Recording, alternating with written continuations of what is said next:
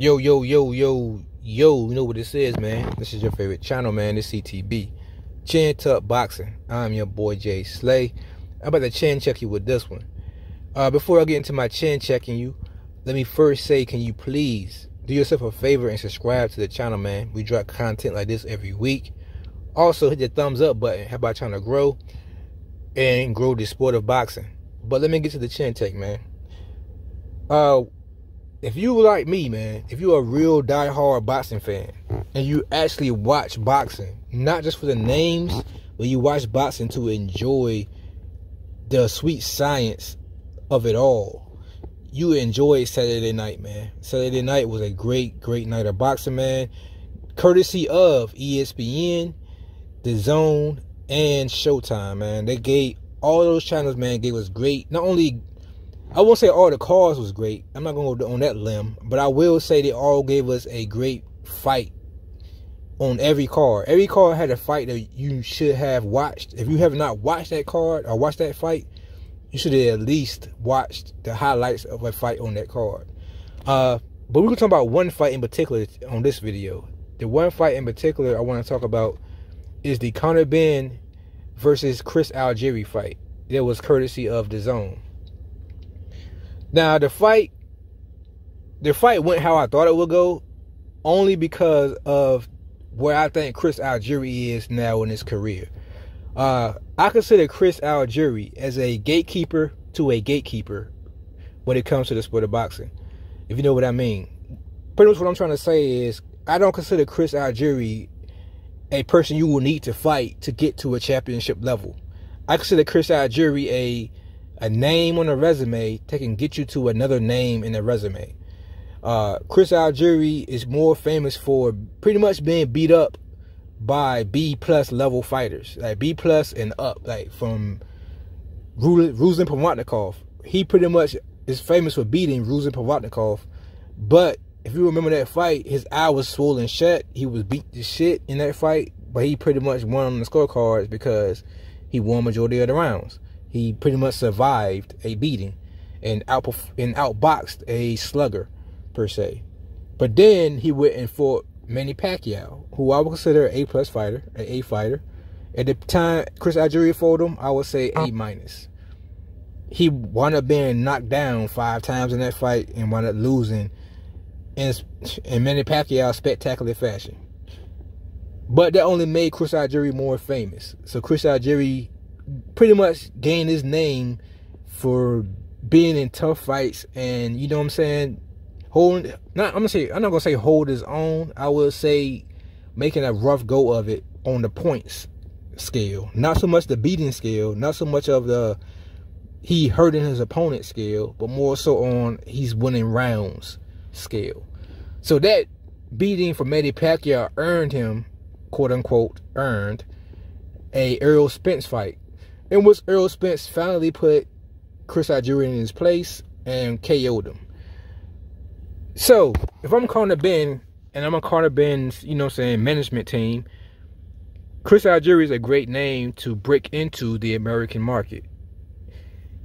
Conor Benn, to me, he did a beautiful display of boxing on Chris Algieri in the early rounds, and he wound up catching Algieri in the trap. I saw the trap coming a long time ago. Really, he could have caught him in that trap early in the fight. But, you know, Conor Benn, he's still young. He's still growing in the sport. But the trap he caught Chris Algieri is kind of the same trap that Errol Spence caught him. Chris Algieri has a habit of squaring his shoulders against the ropes. And when he squared his shoulders against the ropes, the jab, the feint jab straight from Conor Benn made the night over. It called the night over for Chris Algieri.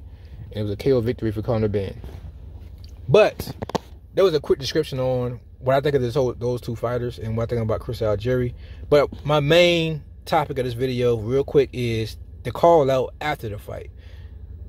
Conor Benn called out Adrian Broner after the fight. I want to break that down really quick. I am a fan of Adrian Broner. I'm not gonna lie. In my opinion, Adrian Broner is a necessity in this sport of boxing. He is needed in the sport of boxing. It is too many good guys in the sport. Too many guys who are saying the right things and trying to do the right moves, and they're trying to stay on the positive side of not only fight fans, but trying to stay on the positive side of the media of boxing, the mainstream media of boxing. Adrian Broner is not that. Adrian Broner is a guy who goes against the grain. He speaks his mind, and he doesn't care who pays to see him lose. Quote unquote, pays to see him lose. With that being said, Adrian Broner, he is the persona that Mayweather pretty much made famous. He is the persona that pretty much the African American who is hated by a lot of other people who do not understand where he comes from. Now, he doesn't have the skill or the resume of a Floyd Mayweather, but he does have that same level of hate, in my opinion, that a Floyd Mayweather, you know what I'm saying, built up per se. With that being said, he's a target, man. Whether he has a belt, whether he's still active, whether he's in the mainstream, whether he is on TikTok, Facebook, Instagram, it don't matter. Adrian Broner will still be a target for a lot of these up and coming fighters. And Conor Benn is one of those. Conor Benn knows he wants to stay in the American market because there's no bigger market in boxing other than America. You just not that Chris Algieri. You're not quite ready to go to the next level, which I would say is a B level, B plus level, which I would say at welterweight, it would be pretty much like I know Sean Porter just finished retiring, but Sean Porter level. Sean Porter was what I would call a B plus level. He is not ready for that level yet. So, of course, you would call out Adrian Broner, who's been not only not looking good his last couple fights, but he's also coming off a long layoff. But let's talk about Adrian Broner really quick. Adrian Broner, he begged his promoter, Al Heyman, he begged him after his last performance to give him more fights so that he can stay more active and he can stay entrenched in the sport of boxing. He didn't get those fights. And a lot of fans are either A, wondering why he didn't get those fights, or B, not understanding why he needed to call out those dates to get those fights. Let me first say that PBC, man, they are, of course, a Showtime and Fox promotion exclusively. They only work to do those two telecasts. They only go through Fox and they only go through Showtime. So they have a certain amount of dates lined up. So if I'm Al Heyman, going off of Adrian Broner's last performance, I am not in a rush to give Adrian Broner one of my, let's say, 35, 40 dates that I have a year on one of those telecasts. I am more so quick to do what I did this past weekend. I am more so ready to get the Filipino crowd a shot. I am ready to give Donaire. I'm ready to give Donaire a date before I get Adrian Broner a date, because Donaire's on a win streak. He has a following, and of course, like you've seen this past Saturday, he is still dedicated to the sport of boxing, and he got a knockout this past weekend, a devastating knockout to the body. It was a great show. You missed it, go back and watch it. So if I'm Al Heyman, I am more prepared to give a card or a date to a guy like that before I give Adrian Broner, who against Santiago, he won the fight, but he was supposed to knock out Santiago. Let's be honest. He was supposed to have a KO in that fight. Adrian Broner didn't let his hands go. I'm not going to say he looked out of shape, but you can kind of tell he was a little bit ring rusty. But that ring rust on top of the gun shyness, the overall being gun shy of letting his hands go in the ring, made it a boring card, man. And to put Adrian Broner as a main event of another card like that would be a waste. So I think, in my opinion, and this is in closing, I think Adrian Broner need to humble himself. He needs to be a co-main event on a, I'm not gonna lie, on a regular card, not on a pay-per-view card. Possibly on a pay-per-view, yes, he could probably still do a co-main on a pay-per-view, depending on the main event. The main event has to be a blockbuster main event. But if it's not a blockbuster main event, then Adrian Broner needs to lower his standards a little bit and go back to being another 10-rounder in that co-main event to build his name back. But with that being said, Conor Benn is not that name to do that with. Conor Benn is on the up and up. Adrian Broner is on the I need to climb back up, if that makes any sense to you. Conor Benn is fresh off a win.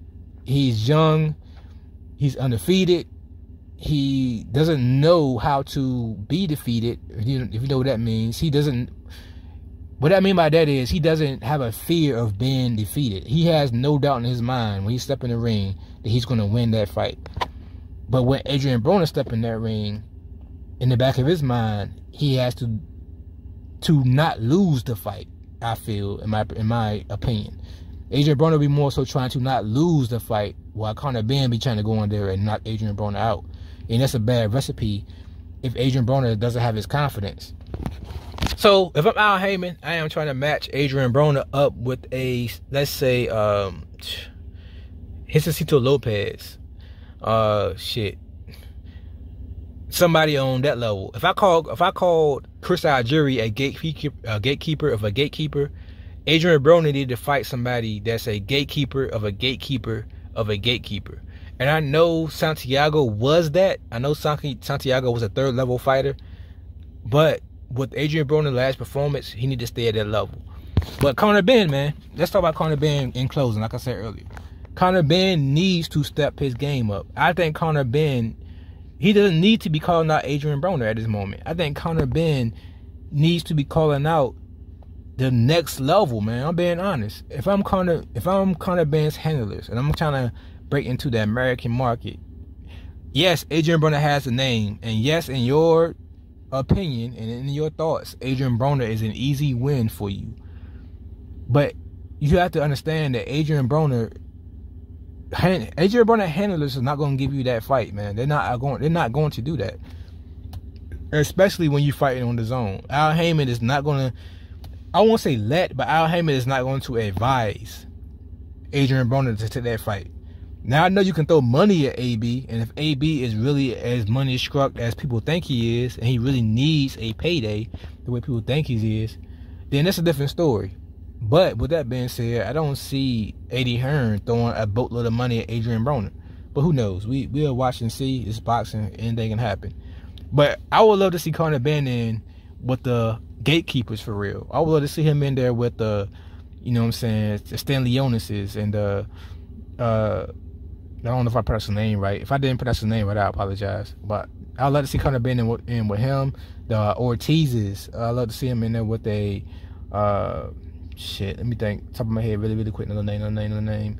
I would say Boots, but I don't see him beating Boots. I think if I'm his handlers, I don't want to put him in there with Boots. But I would love to see that fight. Me as a fan. Because I'm a Boots fan, so I'm kind of biased, but yeah, I would like to see him with those level fighters, man. I would like to see Conor Benn prove himself to that next level and show that he's here and that he's ready to contend for a belt. And fighting Adrian Broner at this level is just a cash grab, and Adrian Broner needs to get his name back before he takes a fight like Conor Benn. But with that being said, man, this is a quick chin check. I'm your boy Jay Slay, and of course this is CTB. This is Chin Tuck Boxing. I'm out. Peace.